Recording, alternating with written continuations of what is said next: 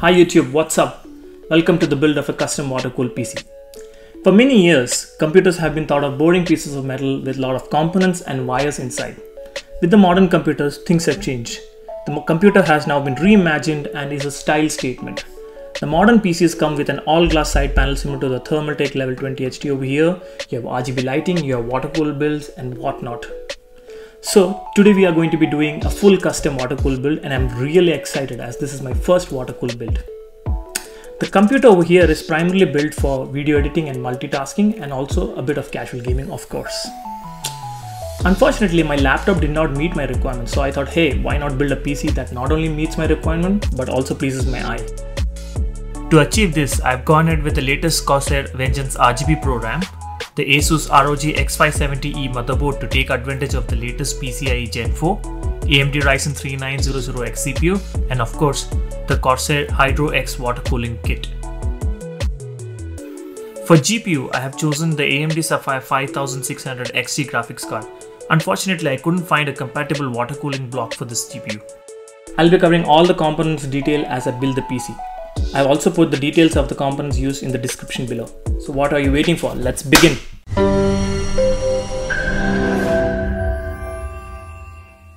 To pair with the Asus ROG X570E motherboard, I have chosen the AMD Ryzen 3900X processor, which is one of the best processors in the market currently with 12 cores and 24 threads.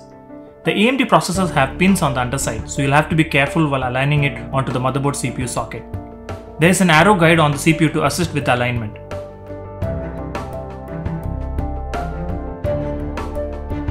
Once securely placed, carefully close the CPU latch to lock the CPU in place.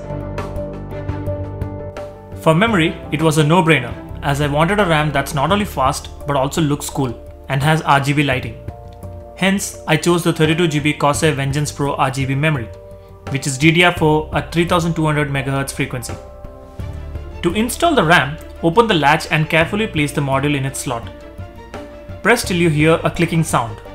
Do not apply too much pressure as you might end up damaging the board. I chose the black kit and the white kit memory from Corsair for a beautiful contrasted look.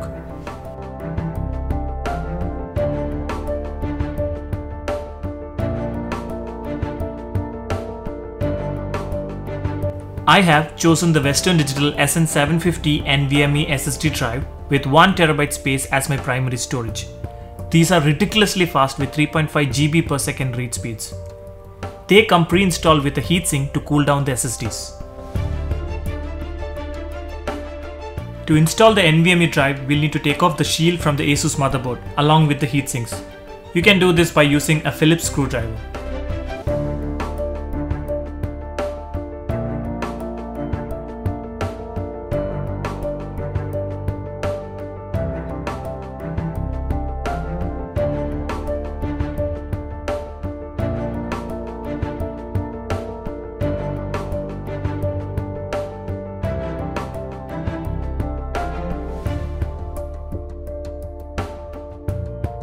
Now, place the SSD drive into the NVMe slot and secure it with the provided screw.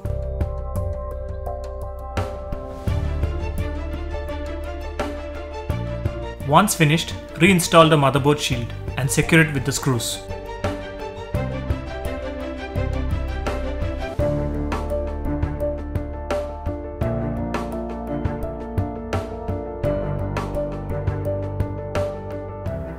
To cool the CPU, I have used the Corsair Hydro XE7 CPU block. These are built like a tank and have RGB lighting. They come pre-installed with thermal paste, which is nice as we don't have to worry about applying thermal paste later. Let's take off the CPU cooler bracket from the motherboard, as these are no longer required for the XE7 CPU block.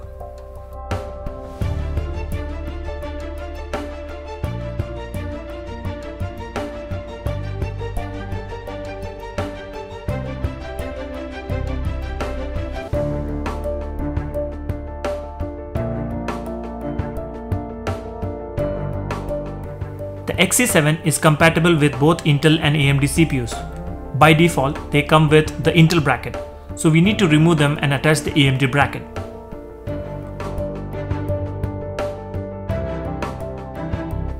Now place the back plate under the motherboard and secure it with the thumb screws.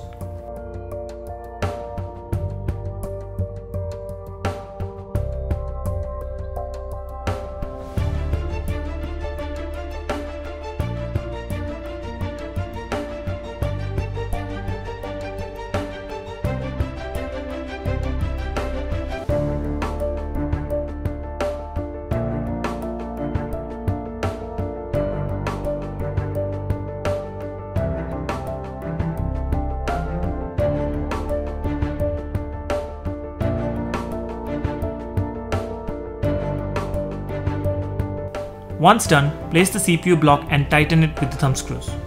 Make sure that you do not over-tighten them.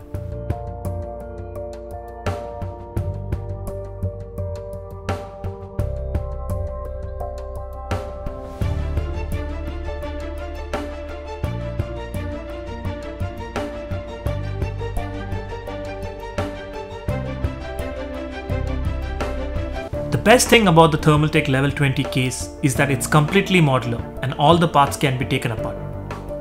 Here, we are taking off the motherboard plate to attach the motherboard. This is very handy as you don't have to struggle hard to attach the motherboard onto the case. Once done, simply place the motherboard plate back onto the case and tighten them with the provided thumb screws.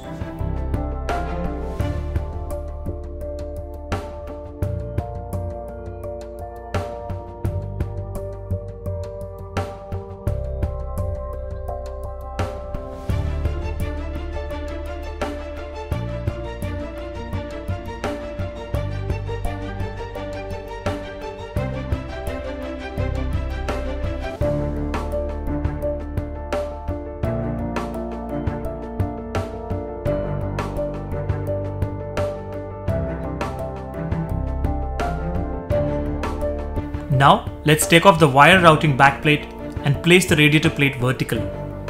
I chose this as I wanted to vertically mount the radiator and the RGB fans.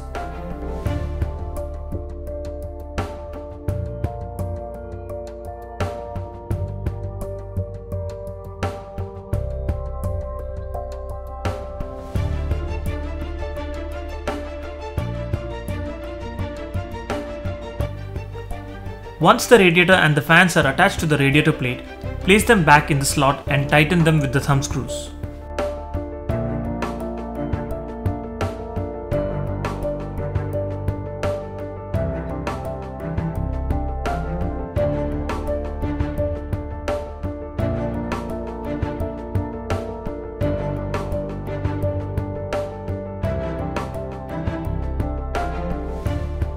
The power supply unit is mounted on the top of the case.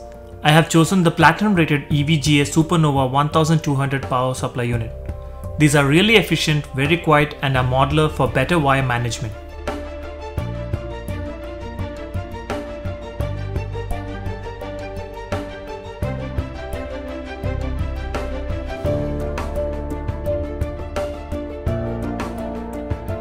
As you can see, my wire management skills are not great. But why bother when the wires are hidden in the rear compartment of the Thermaltake case? Here, I am connecting all the Corsair RGB fans to the provided Node Pro hub.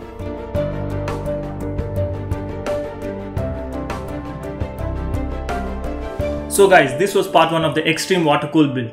Hope you guys liked it and enjoyed it. Stay tuned as in the next video I'll be showing you how to install the remaining components along with the water cooling kit to turn this computer into a masterpiece.